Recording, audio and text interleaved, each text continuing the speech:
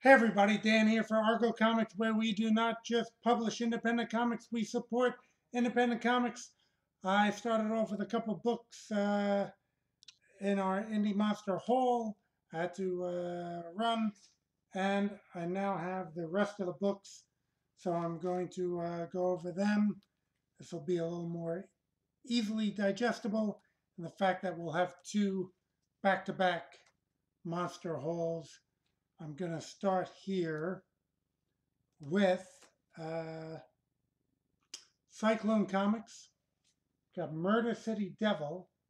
Okay, I backed one, two. Oh, let me do it. One, two. Really have to take them out because the glare from the bag is kind of throwing this off.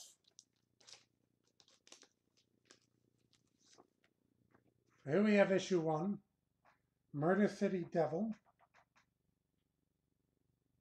Okay.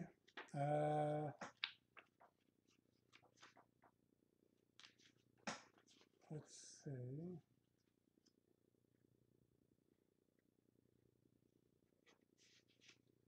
Um,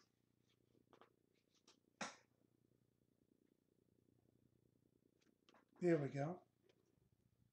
Got the credits right there. Evan Quering story, art and letters.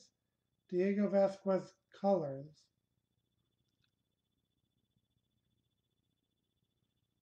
Okay, so Evan Quering, if you've watched old Indie Monster Halls, we had Lucha Mystery from him, and I had bought all those. So now he came back with this Murder City Devil. In actuality, Lucha Mystery had Queen Rockdora, who I see is set to appear in uh, the War of the Independents book by Dave Ryan. So it appears she's featured quite prominently in the all-female issue. Um, so I think, yeah, Evan does fantastic work.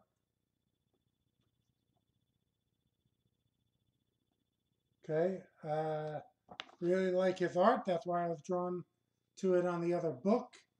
I believe yeah, it might be like a bit of McFarlane influence. Uh, and I really enjoy McFarlane's work. So that would be high praise from me. Um, but of course, he has his own style here. Again, that was issue one. And this was all on Kickstarter.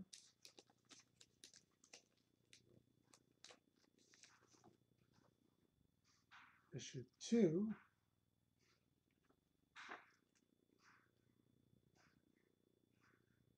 Oh, here's an ad for Lucha Mystery. Right there.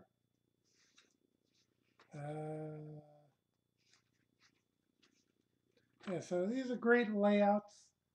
Again, a little more in the style of the early 90s Image comics, which I believe is some of the best uh, dynamic storytelling of all time. So borrowing from that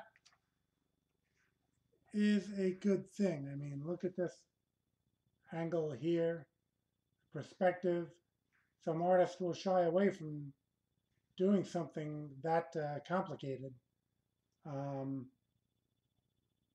but Evan is proving up to the task. Okay.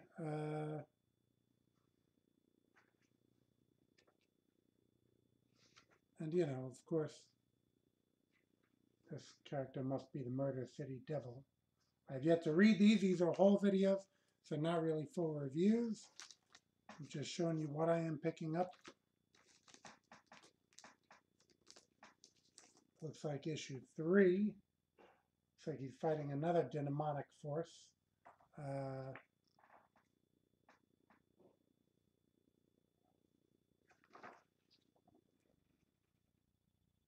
There we go, some action from the inside. Yeah, like I said, the art, colors are really good also. Everything is working well for this book.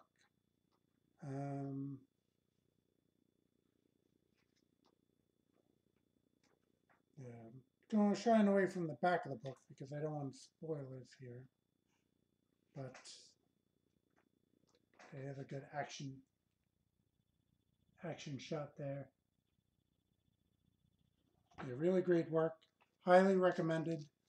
Psyclone Comics. Okay, so that's Murder City Devil.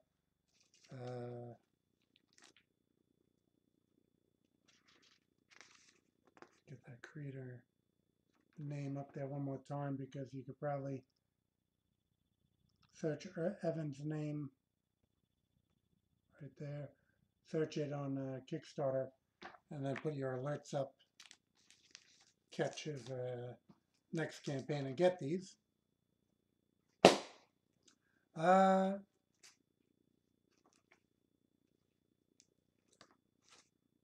this just says indie comics. So it says indie comics. It doesn't really say Antarctic Press anywhere. Okay, but it is, I mean, Ninja High School Swimsuit Annual 2023. So it's usually more fan contributions traditionally in the swimsuit issues. Yearbooks were also fan contributions. These are going on for decades.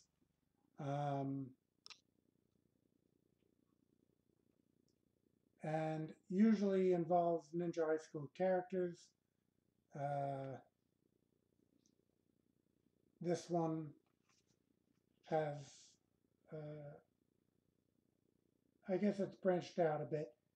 It's always been, I guess, more or less Antarctic characters, but Antarctic Press characters like Gold Digger had their own swimsuit and yearbooks and everything, or annuals. So those usually, again, concentrate on those characters. Ninja High School ones concentrate on Ninja High School characters. This is more Antarctic Press characters in general. Tim Lim's character right there. Kite in America, I believe. And I saw littered throughout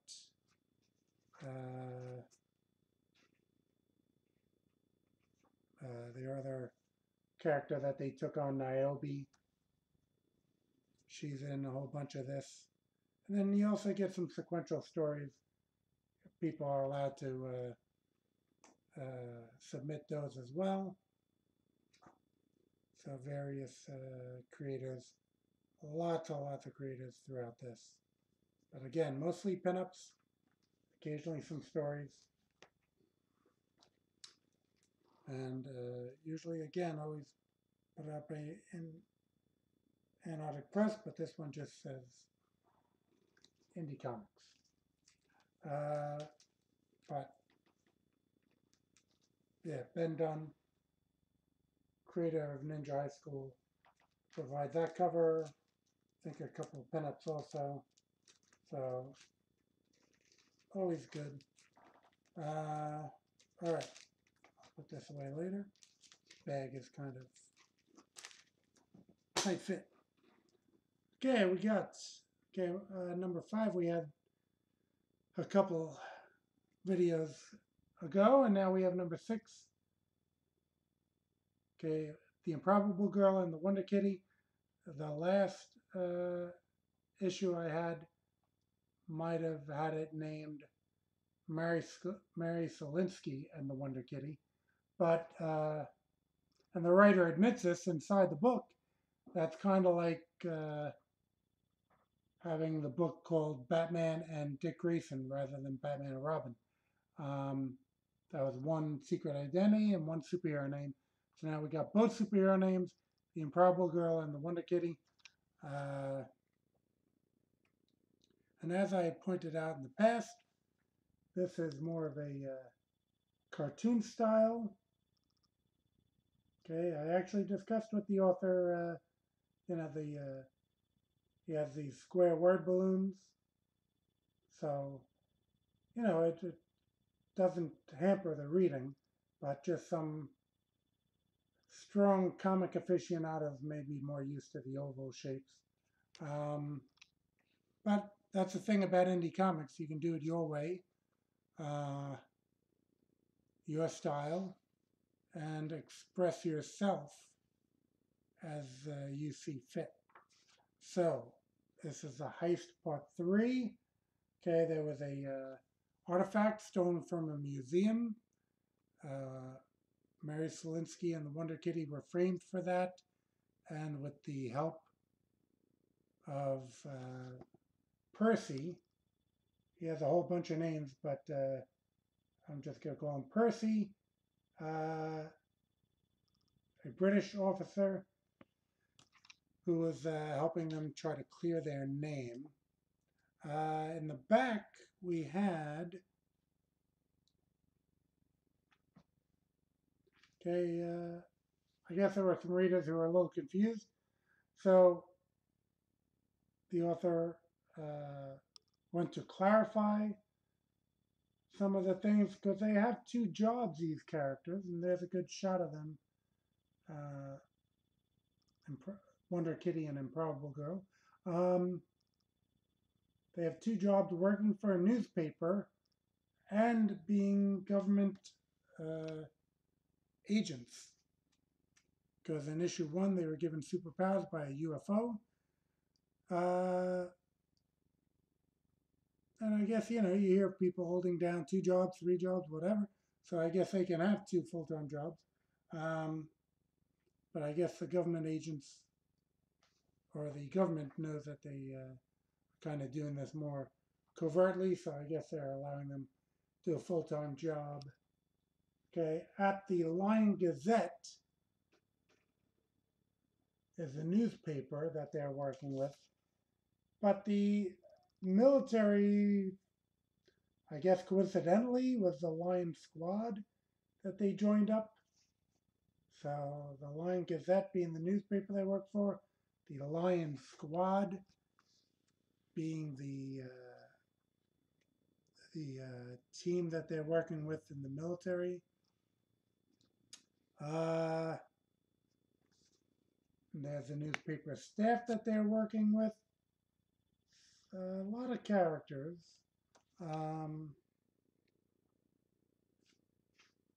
There are a good number of characters in the military as well, but they pared it down just to this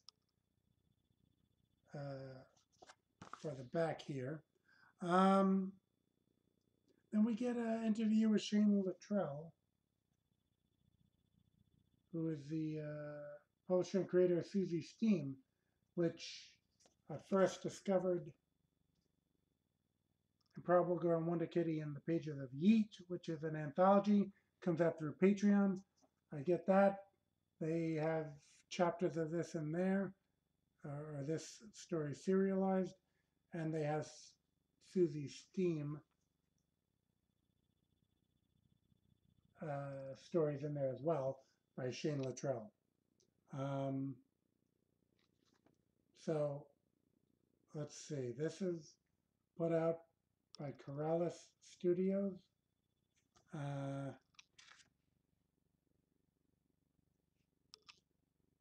Let's see. Well, Joe Carrales is the. I didn't see him named here, but yeah, Joe Carrales. Oh, here. It's written by J.L. Barrera and J.E. Carrales III. Illustrated by J.E. Carrales III. Okay, so that's your creative team on that.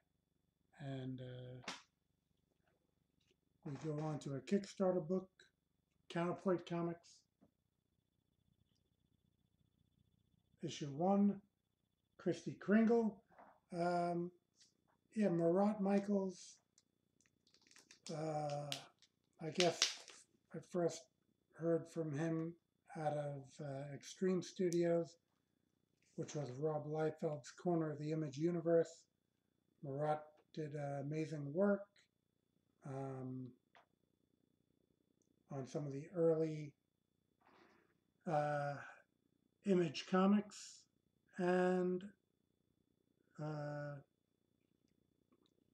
guess later on into Marvel as well. Um, he had his own blind spot. Some issues were released of that, but he's done a number of books on Kickstarter, Christy Kringle being the newest. And in this issue, Marat is not doing the art, he is doing the story, but we have Matthew Weldon doing the art. He's popular on Antarctic Press. And when I saw his name, I definitely wanted to jump on board with the book, being that I really love his work. Okay.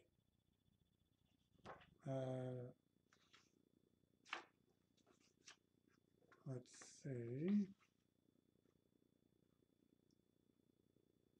Just trying to find some good examples of his work.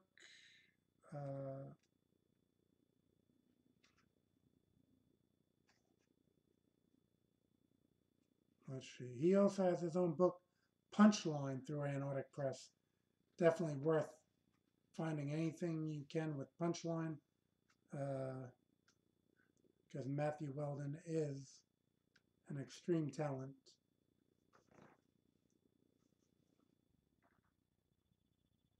That you should really be on the lookout for anything he does. Okay, but Marat did the cover. This is Marat's cover for Christy Kringle, and Marat is regularly on Kickstarter. Counterpoint Comics, I think you'll always find a new project with them. And I had gotten an item that I pretty much had organized for Creators United. Okay, each year we've been doing this charity calendar with the proceeds going to Hero Initiative. So this is the Creators United calendar 2024. Okay, who are all these characters? You can find out on the back. Okay, Gilbert Monsanto, who does the book Highlight, did this cover. And this features Highlight and his guest starring Pantheon characters from the Highlight book that was available on Kickstarter from G-Man Comics.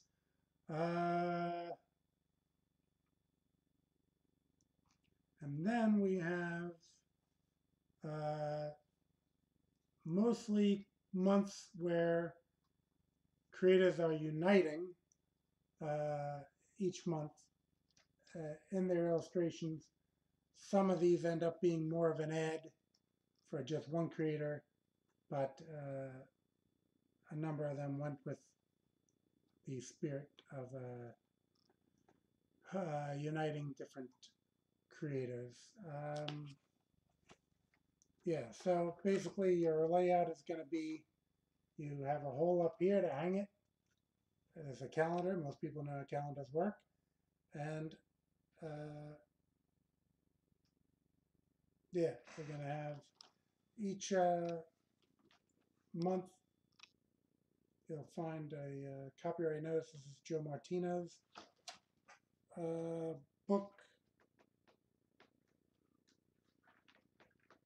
of January, February.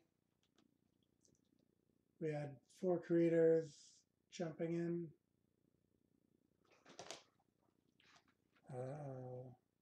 4 creators in March.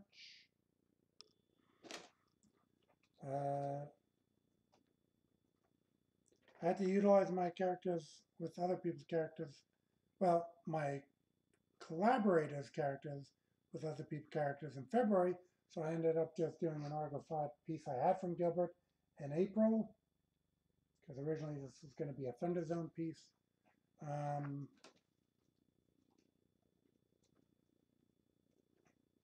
Then Eric Bennett, Daniel Hoynes, and Kwang Win ended up with this month, with their world's finest being their three heroes that they've united.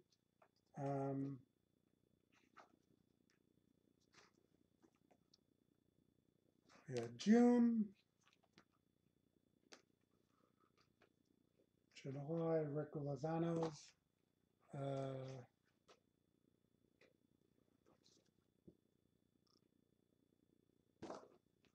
do we have?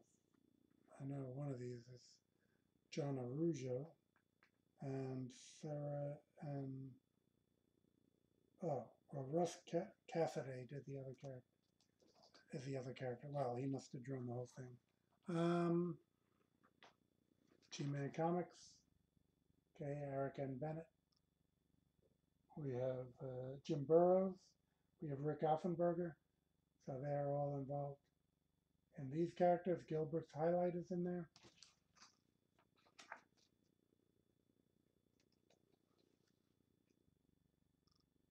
Elgato Negro. The two other creators characters. That's Richard Dominguez. These are all Iron Gate characters from Rodney Lockett. And Stuart Black, who does the Four Horse Sons, did this great December illustration. Actually, Argo 5 Shadrath is in there. Richard Dominguez, Elgato Negro as the Santa. So, yeah, that's very cool. Rick's two of the Four Horse Femmes in there. And actually, we have kind of a little guide to them since there were so many in that one. Yeah, so a number of these characters are actually Thunder Zone and Vulcan Francisco Zamora. Meta, who we just had a Kickstarter for, his book that was funded successfully. So Meta is in there, and that's Ezekiel Azib's Meta. Damian Woburn's Realm Rex. Jerry Hines as a character from Supercross. A Singapore Sling. And Rex Kaiden is Ryan Westbrooks. Okay, so that's his character there. Now we did have a month that was left out. That was an early submission, not on the Creators United website. So I did put out a second edition with that. And that one does also have a Thunder Zone page as well, because the Thunder Zone creators contacted me saying, oh, it should be a Thunder Zone page. So there's a second version of that. I got the original version since I ordered it right when I printed them. So yeah, that's available through Lulu, L-U-L-U, or you can go to the Creators United Facebook group for details. And finally, in Amazon, I had this Megaton Man in Pictopia, X amount of comics. John Bua is the one who recommended this to me from John's Longbox YouTube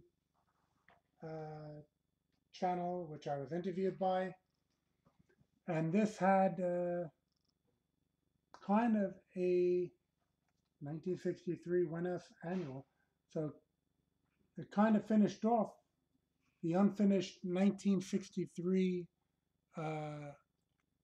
comic that was put out by Alan Moore, I believe in Image Comics. So that never completed, so this kind of wrapped that up. And, you know, again, Don is known for Megaton Man. I did order a copy of his Victory, folks, which I'm looking forward to. They had a chapter of that in Yeet. So this, again, there's Megaton Man right there. He's also appearing in War of the Independents. The issue that already came out, I think it was number 3, was a comedy issue. Comedy characters. No, 3 was the issue Shazarath was in, so that was the Superman characters. 4 had to be the comedy characters. And Don has a great style. Anyone familiar with his work knows that. And this is in black and white. Got a great style. You can order this directly from Don. And yeah, the company, I guess, Fantagraphics Underground. But if you contact Don Simpson, looking for his signature there it is. Contact him, he can sell you direct. And he gives the story of what happened with the 1963. I know it was Alan Moore and Don was involved, and Rick Veitch, he was involved, Steve Bissett. I think they were all involved in the original story. So definitely worth getting your hands on, especially if you want an ending to that story. Okay, so that's going to do it. Again, please like the video, subscribe to the channel, hit the bell for notifications, and check out these books. All the companies are in the description, and you can just web search them and you'll be able to find where they're at. Thanks for tuning in to this one, and we'll see you on the next one.